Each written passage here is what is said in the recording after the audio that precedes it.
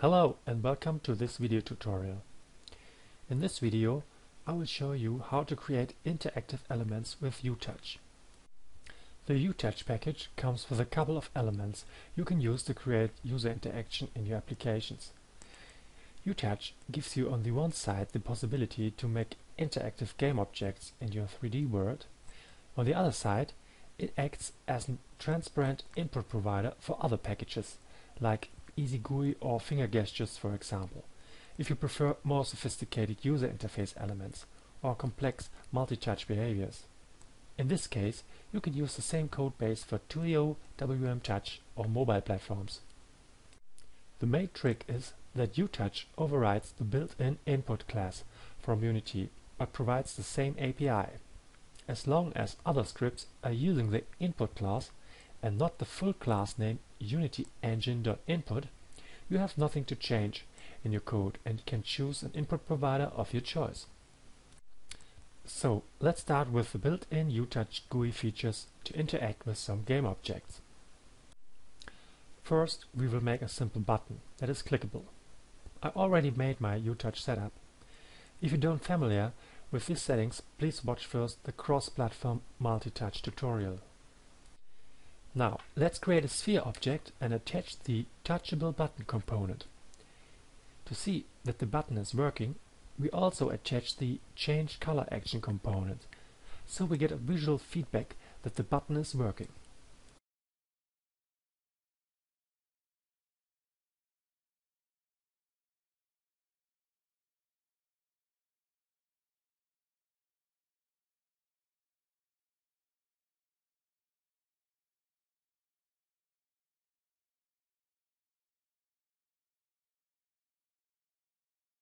See how easy it is to make a game object clickable.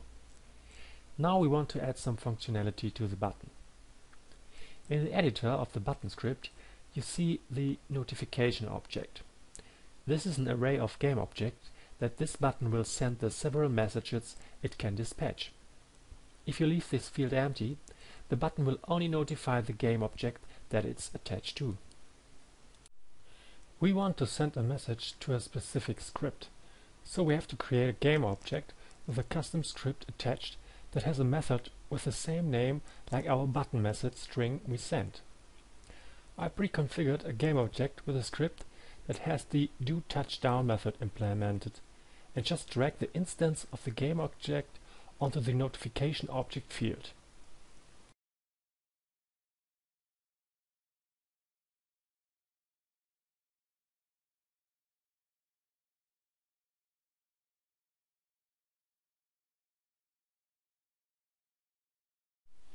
You can also send a string as a parameter to your method.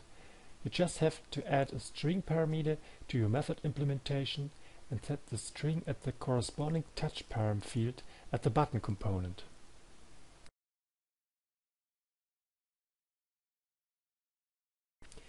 If you want to call several different methods, you can attach the sendEvent component to the button.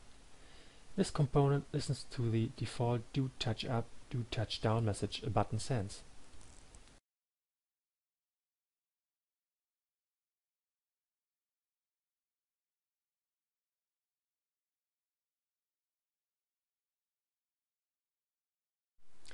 Keep in mind that you have to remove all game objects from the notification object list of your button or add a self-reference to this list.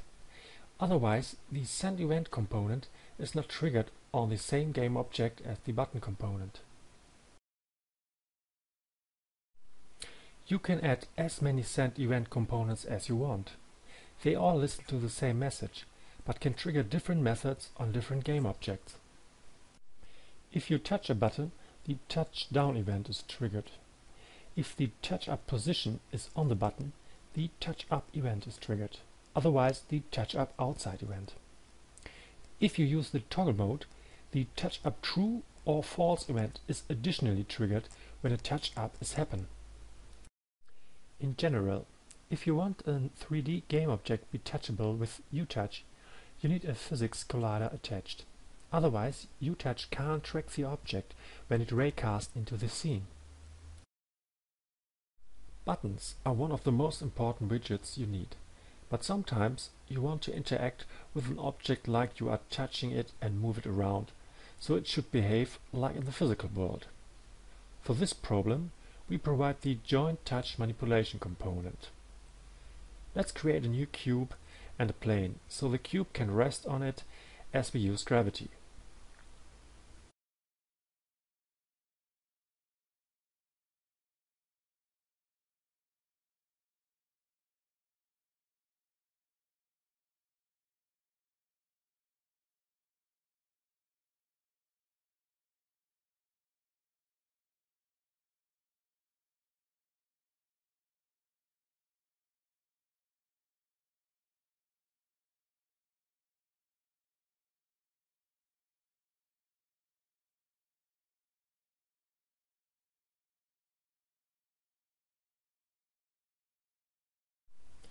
Now, when you touch your object, an invisible joint is attached between your touch and the game object.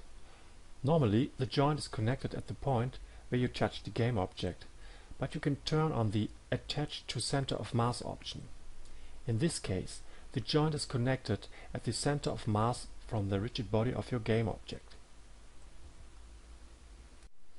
You can choose between a fixed, a spring and a hinge joint. At the moment a joint is added, the rigid body of the dragged game object gets all the drag parameters from the joint touch manipulation component. When you release it, the original drag values from the rigid body are restored. If you are unfamiliar with the parameters, you could look at the rigid body and joint documentation from Unity. Just play around with the settings to tune it like you want. You can restrict the amount of touches the object can receive with the Max Touches option. Default is 5 fingers. You can combine the joint touch manipulation component with a button script. In our example scene, the cube changes the color when you touch it and has the joint touch manipulation component attached for interacting. If you want to drag, scale and rotate an object more like a scatter view, you can use the basic touch manipulation component. This component only works with 1 or 2 touches. The movement of your fingers is mapped to the game object, so you don't need a rigid body like the joint component needs. You can constrain how much the object could be scaled and set some boundings for the dragging.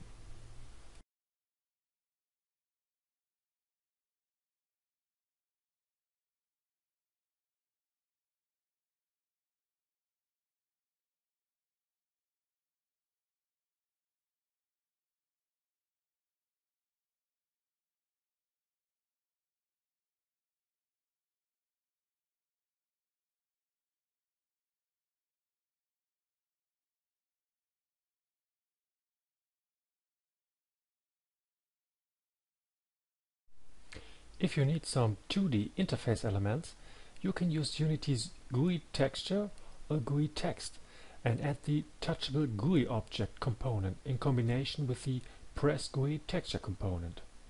Or use an empty game object and add the touchable GUI object component in combination with the touchable texture object component that I will show you.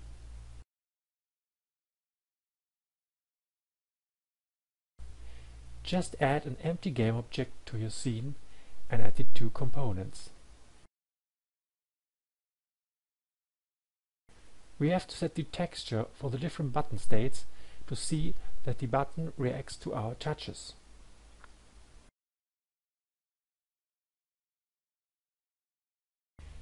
The touchable texture object component has more layout options than the GUI texture or text. You can specify how the transform of your game object maps to the screen with the position layout option. You also can give your texture a rotation if you want. In another tutorial, I will show you how UTouch works in combination with other packages like EasyGUI, for example.